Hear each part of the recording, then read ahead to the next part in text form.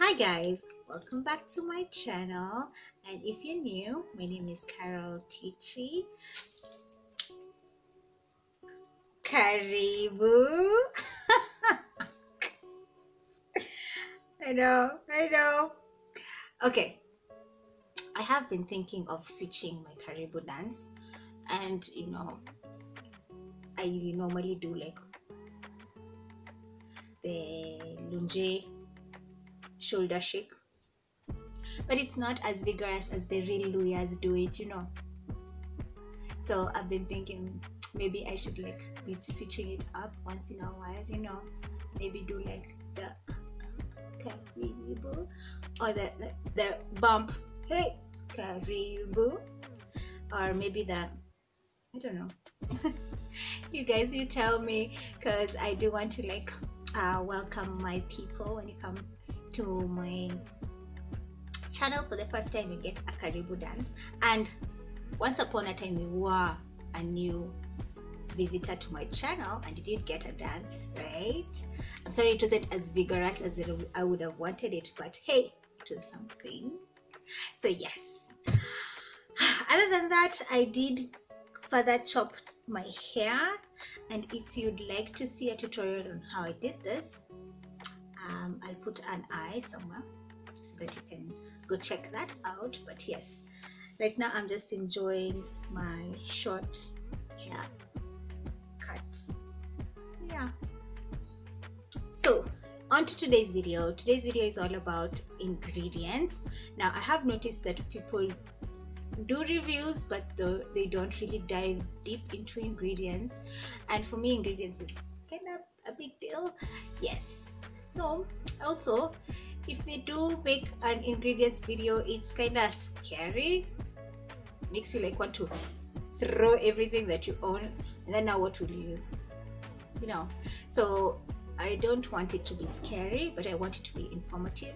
And my aim for this video is so that we can all be, you and I, we can, and our small family that is growing on YouTube. In fact, if you haven't subscribed to my channel, what are you doing? Just click on the I'll put like a bubble. Just click on the bubble and subscribe to my channel so that we can grow together.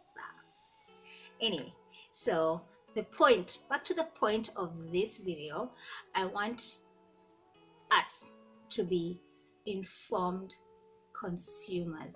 Know what you're buying, know what you're putting onto your skin, know what you're putting in your hair, and know what you're generally consuming. And I'm hoping this will trickle down to also your food and drinks, skincare, makeup. So generally, when I do a review, I'll be diving deep into ingredients. But for today's video specifically, I want us to go through a rundown of a typical ingredients list, or a formula. I also did put up a poll on Instagram in regards to ingredients. I did ask you specifically, how do you feel about having mineral oil in your hair products, makeup, skincare? And let me just put up the poll over here, and then if the results were so close, I was shocked. I was like, what, guys don't mind mineral oil in their products? So yes, that is one of the things that prompted me to do this video, because I feel like it's important to know what's in your products so that you're informed consumer, just like I said before. So yes, I am. So today I want us to run down a typical ingredients list for a hair product.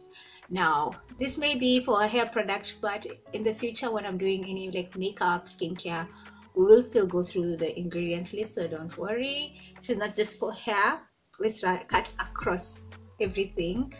So yes, if you'd like to see that, then keep on watching. So guys, a little bit of a backstory as to why ingredients are so important to me.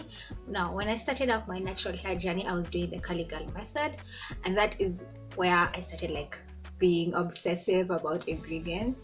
Because if you know the curly girl method, they're supposed to use two products. Both of them are rinse out conditioners, by the way. So one is supposed to be like lightweight, and then the second one, so you wash with the lightweight one, or they can both be heavy, it doesn't matter. And the second one is a little bit thick because it's going to be like the styling agent. So you just need 2 conditioners, but the ingredients in the conditioners, it's okay to have silicones, but not silicones that are not water soluble, like they can't be washed off by just water. You don't want, because the whole idea of the Caligal method, which kind of gave birth to co-washing, the whole point is so that you don't use shampoo. So if you use an ingredient or a product that doesn't contain silicones that are not tough and require a shampoo to rinse it out, and only can be rinsed out by water, then co-washing works great. So you're not supposed to use even oils, heavy oils. You're not supposed to use a bunch of products, like you're not supposed to use anything that will make you want to use a shampoo to clean out your hair. So that's the whole point. So that's why I think it did give birth to co-washing. Caligal method gave birth to co-washing. So yeah, excuse the sun. It's the one giving me the glow. Anyway, so from there, I was always, when I'm going conditioner shopping, I was just there, especially if it's a new conditioner, because in Kenya you don't consistently find the conditioner that you normally use. So if it's a new conditioner, I'm just there at the supermarket aisles, just reading and reading and reading. 30 minutes, 45 minutes, an hour, I'm just reading the ingredients, because I'm like, okay, I need to be very specific about my ingredients. But that made the supermarket attendants just hover around me like vultures. Like, why is this chick taking so long on this aisle? Is she planning to steal or something? So when I used to go conditioner shopping, I was a prime suspect to pickpocketing. What is it called? Shoplifting. So yeah, I was just like, I sucked it up. I used to tell them, I have to read my ingredients before I purchase, so just give me time. But yeah, it was not interesting. So that's that about hair. And then when it came to skincare, so throughout my campus life, and a little bit like 2 years over, I used to use the skincare brand that I just put it up here, that did contain parabens. So I was like, oh my god. So recently, as in when it came out that parabens are not good for you, they're carcinogenic, I was like, wait, what? What? So I was like, so you mean I've been using parabens for like 6 years and nobody said nothing? So I see, that says like, I need to be very vigilant with what's in my products, what's in my skincare, makeup, everything, because now, what is this? Huh? Yeah. So those are the reasons why I was just like, I need to read the ingredients. I need to be doing the research for this video. Did make me learn a lot, and I'm here to share with you guys. So yes. So I do have a question for you guys. What kind of a consumer are you? So are you the kind of consumer that reads just what's on top of the product? You read no parabens, no mineral oils, contains rice water, and then you're like, okay, buying. Or are you the kind of consumer who's like, I will read the first 5, because the first 5 are the highest percentage in this formula? Okay. Or are you the kind of person who only reads through the entire list, but only reads what they can pronounce? So you glide through the ones that you can't, the ones that have their scientific names, the ones that you can't pronounce, you scratch that, you only read the ones that you can pronounce? Or are you the kind that bust out the Google search, start searching, what is this ingredient that I can't pronounce, and you search out all the ingredients and like, okay, let me go with that one. Or you already have like an ingredient list screenshot on your phone and like, yes, this is safe, this is not safe. You X the the product right there and then, or you buy it right then and then. Which kind of a consumer are you?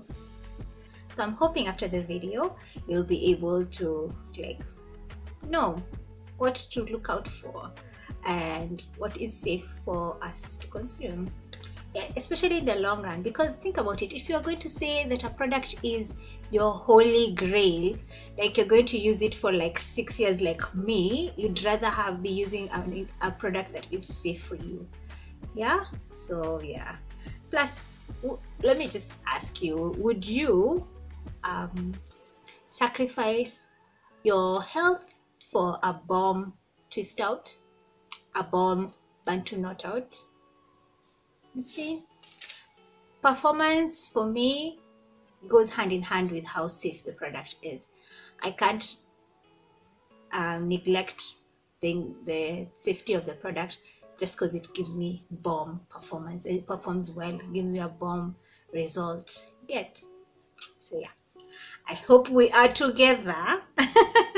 So let's dive in, guys. But before we start, I'd like you to pause this video. Just pause it and go get your favorite product, your holy grail, and come right back.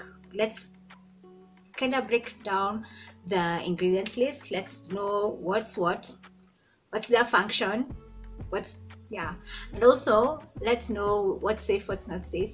But I'm thinking this video is going to be extra long, so today I'm just going to go through the breakdown, and then I'll come back with a second video where we get deep into the ingredients and know what is safe, what's not safe. So yes, look out for part 2. For part 1, we're just going to go down through the list and just know why this ingredient is there or what function it performs in our ingredient, in our product, in our formula. I'd like you to note though that every formula is different, or it's unique to itself, and every formulator is different. So depending on whether the company calls itself natural or organic, or they don't claim to be natural or organic, the ingredients in the formula will change, but there is a typical, kind of like a standard formula, which we're going to go through today. So yes, let's start. The first ingredient is aqua. Now what aqua means is deionized or demineralized water. So on the list it can be written as aqua or distilled water, distillate or purified water. So the function of this is just to moisturize. You know what, water is a moisturizer, and not only that, it acts as a solvent also, because many ingredients dissolve in water, and water acts as a carrier of the ingredients. So yes, that's the function of water. Aqua, not water. The second ingredient is usually a humectant. So you can see something like glycerin or aloe vera gel, aloe vera juice, or sometimes honey. Now, humectant pulls in moisture from the environment. So that's the purpose of it, and it locks it in. Once it pulls it in and locks it in, so yes, it prevents dryness, frizziness, and breakage. I am checking on my notes, guys, so when I'm checking down, just know I am naiba. So yes, it does prevent dryness, frizziness, and breakage. So yes, a humectant is typically number 2 on the list. Third on the list are emulsifiers. Now if you know from, or if you remember our chemistry in high school, now emulsifiers are meant to mix water and oil together, because you know they don't mix on a normal situation, they don't mix. So emulsification is a process where oil and water mix. Yes, so emulsifiers, I'll put a list so that you can tell from your list of ingredients if you've grabbed, have you grabbed your favorite ingredient? Anyway, so yes. And number 4 is a surfactant. Now depending on whether your product is a cleanser or a conditioning agent or a deep conditioner or a co-wash, depending on what it is, a surfactant is a cleaning agent. So you can have a sulfate free or a sulfate ingredient. Those are under surfactants. Yeah, so depending on, is it a cleanser, then it does have a surfactant, then you check, is it a sulfate or a sulfate free surfactant. Yeah, so that's when you'll be able to tell whether you want to buy this product or not. Yeah. Number 5 are emollients. So these are ingredients that give a product its consistency, smoothness, softness. Now these can be natural oils, natural butters, they can be mineral oil or mineral oil derivatives. So yes, all these are, just put a list, all these are emollients meant to make your product, actually meant to make your hair smooth, soft. That's the purpose of it. So yeah, emollients. Number 6, and this is dependent on what kind of product you have or what kind of a product is being formulated. Now if it's a protein conditioner, then it's going to have hydrolyzed protein. Now hydrolyzed protein are protein that has been broken down into like its component amino acids, and therefore they're making it easy to penetrate into the hair shaft by making it small. You remember some guys saying that eggs don't work as an effective protein treatment because their molecules are too big, they cannot penetrate into the hair shaft. Now having a hydrolyzed wheat or hydrolyzed silk or hydrolyzed soy protein in your protein deep conditioner means that you have a very effective protein that will penetrate your hair shaft. So yeah, yes, are we getting somewhere, this ingredients list? Yeah, so I'll put examples of hydrolyzed protein here so that you can tell what is in your products. Number 8 are silicones, and silicones are polymers which provide slip in a product, especially like conditioner and a detangler. Yeah, so it does provide slip, gives the appearance of a smooth, silky hair. Now some people don't like this because they're like, oh, this is like fake moisturized hair. It like gives you an illusion of fake moisture or fake moisturized hair, and they would prefer like other like non-silicone ingredients. But silicones, depending on which one you use, remember I said like there are good and bad silicones. So but there's some people who are not opposed to sulfate shampoos, because some silicones do require sulfate to wash off. So some people are not opposed to sulfate shampoos, so for them they are free to pick and choose from a wide variety. But if you are, you have to be very specific with the silicone that you want to play around with. Now silicones are very effective, especially when it comes to like a heat protectant. As a heat protectant, it does coat your hair and seals it off, and that is the protection that a heat protectant gives. It gives sufficient amount of silicones to coat your hair and protect it from heat or heat damage. Yeah, so there are some pros and cons. You just have to know when to use them and why you're using them. Yeah, okay. And that's the reason why I don't straighten my hair so much, because I do use a silicone heat protectant, and that means I have to use a sulfate shampoo, of which I don't want to use a sulfate shampoo so often because a sulfate shampoo dries out your hair. So yes, kind of like it goes hand in hand. Heat dries out your hair, and then you put a shampoo drying out your hair. So that's why placing heat on my hair is not something that I do so often. Moving on to number 9, which are gelatin and agent. Now gelatin agent is an agent that binds in with the metal ions, and which other ions? Yeah, grabs the metal ions from water, and what it does is, yes, it grabs any of the metal ions that may have not been purified or may have just gotten into the formula. So a gelatin agent does that. It grabs the ion, but it remains neutral to the point where it doesn't react with other ingredients. It just stays like, what does it stay? It stays mute. It stays muted. It doesn't react with other ingredients. Now, what that does to a formula, it makes it stable. So yes, it makes it stable. It aids in stability of the formula. So yes, that's what a gelatin product is, and I'll put examples so that you know this. The purpose of this in my product is to do this. Okay. Number 10 is fragrance, natural fragrance or essential oils. Again, depending on what kind of brand it is.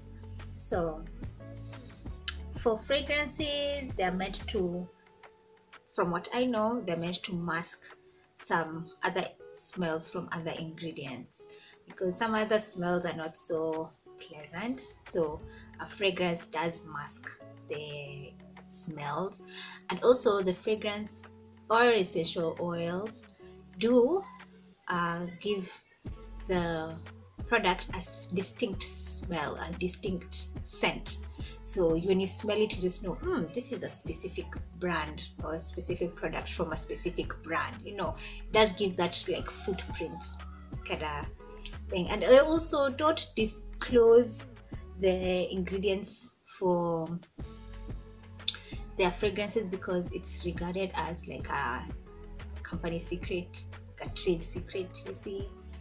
But yes, we'll dive deep into that on the second segment. So yeah, the 11th ingredient are extracts. So extracts to me are just like something special that is put in the product, because I find them to be very nourishing, and yeah, so that extra special thing that is added into your formula or into your ingredients list. So extracts draw out or bring out or take out, remove from leaves, flowers, seeds, the active ingredient, an active ingredient from the leaves, flowers, seeds. And from all that, the substance that is extracted is usually like a really, you'll find that extracts are a very small percentage in your formula, but it's because they're very concentrated. So extracts are very concentrated. They are, I think, close to like essential oils, I guess. But yes, they're very concentrated. Yeah, so if you see an extract in your product, then that's something to smile about. And last but not least, number 12 are preservatives. Now, preservatives are there to prevent the product from going bad. So it prevents spoilage, it prevents the degradation of the product, because it might like grow some bacteria, fungi, microbial growth, or it might have like a chemical reaction, a chemical change. So a preservative prevents that. And from here we will learn on the second segment which are the safe preservatives, which are not. So yes, so but I'll just put up some example of preservatives here so that you can go through your ingredients and you can know like, oh, this is the preservatives segment of the ingredient list. So yeah, that's the list, guys. So how do you feel about now knowing what's exactly in your ingredients list? And now you are ready for the second segment, where we just dive deep and to kague what is in our products. Yeah. So thank you guys for watching. If you haven't subscribed, please subscribe. Definitely share this with your people. It's important to know what's in your product list. And yeah, see you on the next one. Bye.